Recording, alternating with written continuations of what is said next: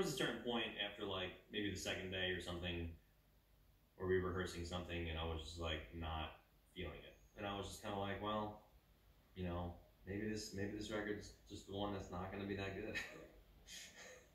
And then Larnell came in like Superman and played his tail off. Good Lord.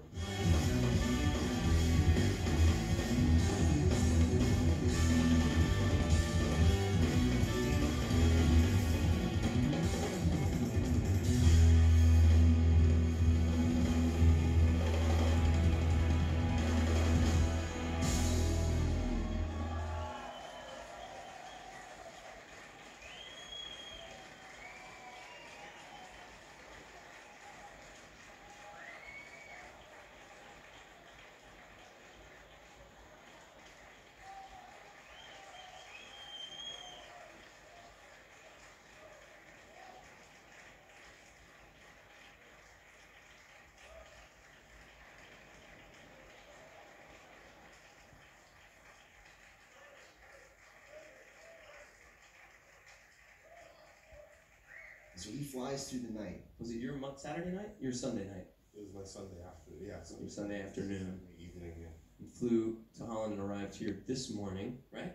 He got in the day that we started recording. We waited 2 hours for a taxi that we hired that didn't show up at the airport, and then got here at like 10:30 or 11. Yeah, he had a couple hours. You know, and it took us 4 days. It took us 4 days to learn it. Yeah, 2 hours. I wasn't sure how musically they would react. So I know how they react to me when I'm playing stuff that Spud has already played.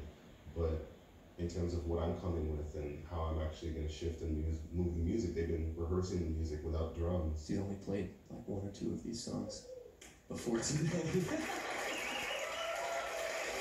I decided just not to worry, just to play and make music and have fun. And they were really welcoming and made it easy for me. And then everything started to gel really quick and we're like, okay, these tunes are really cool.